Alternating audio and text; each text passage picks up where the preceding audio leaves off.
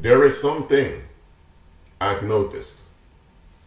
Probably you've noticed it too. And that is that people prefer to be offended than to be challenged. For example, let's say you go on a panel and they talk about issues of youth criminality. Well, I can guarantee you, whether it's a white panel, a black panel, an Asian panel, Hispanic panel, you will hear a lot of complaints of how offended people are. They will say things as, oh, the youth of today, they have no respect, or this and that. They will discuss all of those things, how horrible many of the youth are. But there's one thing none of them offer. A clear analysis on how they, the older generation, failed. They will blame it all on the youth. But here's the thing. The youth didn't exist 20 years ago. Or even 15 years ago. They did. They were in the teens themselves. So the youth were little babies when they were in their late teens or in their early 20s. So, or some were even older, in the early 30s. So the youth grew up in what they left for them. So if there's a lot of youth criminality, that means that the older generations failed somewhere. Whether they failed in providing enough economic opportunities, or whether they failed to intervene in broken families, or whether it was a lot of domestic violence, somewhere they failed. And somewhere they need to accept the bad consequences of what's going on. Look, if you fail to do something that you should have done, if that's neglect. And if you neglect, even if you later admit it and you repent, there are still going to be consequences that can't be undone. For example, if there is a bridge that's not well maintained and a car crashed on the bridge and people died, you can't get the lives of those people back. So you can fix the bridge now, but there will also be a remembrance that someone died there due to neglect. And the relatives of those people will never look at you the same way again. And anyone who finds out about it, well, your reputation will be challenged. So even if you repent later on, there are going to be consequences you'll have to endure. That's life, that's facts. But go to any panel, whether it's on YouTube, or on StreamYard, or Spreaker, or maybe on Facebook Live, where people discuss things like youth criminality. Check how many are realistic in admitting their faults and their neglect and their failures as the older generations. It likely will not happen because they're so filled with offense. Now, let's go to another topic. Topic of sexual harassment and violence against women. There's also sexual violence against men, but people don't talk about it. What about violence against children? What about the women who are also involved in child trafficking? There are also women that are quite sexually perverted and evil. But you don't hear feminists talk about that. It's always men, men, men. Instead of, for example, there's this meme that's written, protect your daughter. And then you have a mark through it that says, educate your son. So they put all the blame of all the sexual tragedies that happen to women on men. Hold on. I thought males and females were equal according to feminism. So how come they put all the blame now with sexual harassment on men? Why don't they ever talk about the sexual harassment against men? Or why don't they ever talk about how some women on purpose put themselves in dangerous situations just to play the victim to get sympathy? Why don't they talk about that? No, because if they really have to address the root issues of sexual violence, then they need to face themselves, they need to face their parents, they need to face the uncomfortable reality of their own people and their upbringing. And they don't want that. So they prefer to be offended and to go off in attacks than to simply be challenged with the facts. Maybe you've experienced this as a child.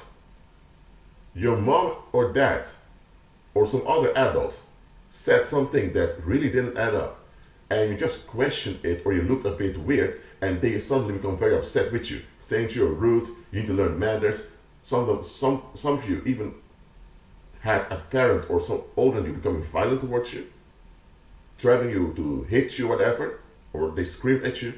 Why? Because they can't handle being challenged. So they go into the offense mode immediately. Listen, the offense mode in which people feel victimized, but when people are fed up and upset because things will go their way, is a defense mode. It's a defense mechanism against being challenged. And I'm telling you, this offense mode is very common. Often we're not even aware that a defense mode is being used. Maybe you are on your YouTube live, like I often do, and you discuss a topic in depth, and someone comes and leaves a comment that really doesn't end up with your topic. Or they leave a comment, but they suggest that you have issues, or they suggest that your explanation cannot be valid because you're too young, or they come with some type of nonsensical statement to discredit you. They are in the offense mode. Why? Because it's easier to feel the victim. It's easier to play the victim and to use that as an excuse to attack someone. It's easier to attack and play the victim than is to just remain still, receive the constructive criticism, face yourself, and make changes. A lot of people have this deep-rooted pride going on. They have this deep-rooted pride that they do not want to be challenged, especially not by people younger than them. They have a deep-rooted pride, a deep-rooted resentment against being challenged. They go on offense mode. And I'm here to tell you plainly, some people out there have nothing valuable to offer than just being offended. Sometimes they mention facts in what they're saying, so you think, this individual is saying something interesting. But when you really check what it is they're talking about, you realize very quickly that the only thing they're doing is ventilating rage. They are offended. That is the only thing that you get out of them. Do they offer solutions? Do they even suggest or hint towards people who can offer solutions? Are they even interested to head into the direction of solutions? No, they don't. They just want to ventilate their resentment to make a point. And they believe sincerely that making that point is so relevant. They'll push themselves to make that point even at the expense of other people. Especially if they're older and the public is younger. The offense mode. It's a narcissistic defense mechanism that a lot of people use because it's quite easy, especially if the victim or the target is younger than you or less experienced. For example, if someone brings up something of your past that's not related to the conversation or to the issue, if the thing from the past is relevant, then it's justified. For example, if someone is called out on their lack of communication and people call out past events in which they act the same way, that's justified. But if someone is upset with you, for example, for forgetting your car keys, and then they start talking about how a lot of people didn't like you at high school, then you're going to think, but where's the connection over here? There is no connection. And it's not even about the car keys that they're complaining about. They just want to ventilate resentment. And they feel entitled to ventilate it at your expense. And they expect you to just take it so they are at peace. Such people may even physically attack you and escalate when you call them out on their negative behavior.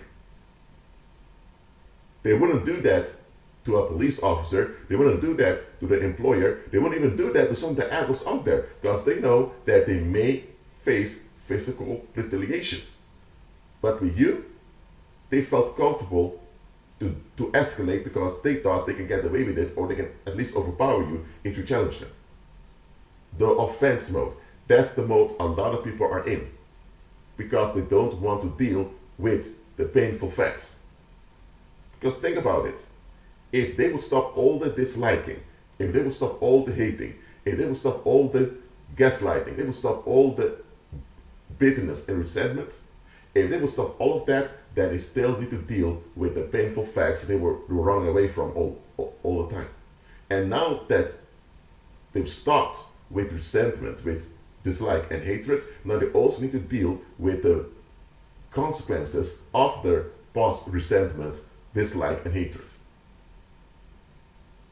So a lot of folks just don't want to be bothered with reality. They live in this fable reality, as I call it, and this fable reality, they can just escape and walk away from any challenge and any situation that they want, and nobody has a right to say anything to them. Even when they just did something that's wrong and people call them out on it, they have a right to just ignore it and pretend as if it never happened. That's the type of fable reality that they operate in. Well, that reality does not exist. It only exists in their minds, but that's what they're holding on to. The actual reality itself that shows them that they are accountable and responsible for their contribution, that they are vulnerable creatures just like everyone else, that they are not the Heavenly Father, that they are not God, and that they're not little gods with private universes. All that reality is too much for them. Anytime they encounter someone who is quite real, with real I mean solution-oriented, you can only be solution-oriented when you're realistic. So anytime they encounter someone that's actually solution-oriented, they freak out. They get upset. They go into the offense mode. Do not fall for the offense mode. Don't be impressed by it. 9 out of 10 times when someone is offended or when someone is resentful, it's just to hide facts they don't want to face. Maybe someone is very upset with you, saying you have a big mouth and all of that. But at the same time, at home, she has a husband that doesn't give her much emotional affection, and he often shouts at her and all of that. But she's not willing to face the fact that she decided to stay with a defective man. She doesn't want to face that about herself. So now she just wants an outlet by being upset with someone else. So they will make up charges just to be upset with you. Yes, they would. Especially worldly women tend to do this, so beware of it. Maybe the group is doing it. Maybe you have a migrant community from Morocco that is disliked or sometimes even hated in host country. But the Moroccans have been there for like 3, almost 4 generations already. But still, there's racism against them. Now, what's the real issue? There is a lot of corruption and financial mismanagement in the host country amongst the native people. And the native people are always running away from it. But this is something that they can't get away with, running away from their own issues as a community. And now you have the Moroccan migrants who notice all of this and they mention it. And now they feel humiliated and embarrassed that outsiders who just came and live in their country can see it. So now, to prevent those outsiders from noticing their defects, people develop dislike, even hatred towards that migrant community. That's the purpose of xenophobia. To have a layer of anger around the group so that people can't see the bullshit of the group. So, the offense mode, do not be impressed by it. When you see people or a group having the offense mode, realize that they're out of their minds and that they're capable to explode and cause a lot of harm. So lower contact, keep them at a safe distance, and move away peacefully. Agree with Christ and be at peace.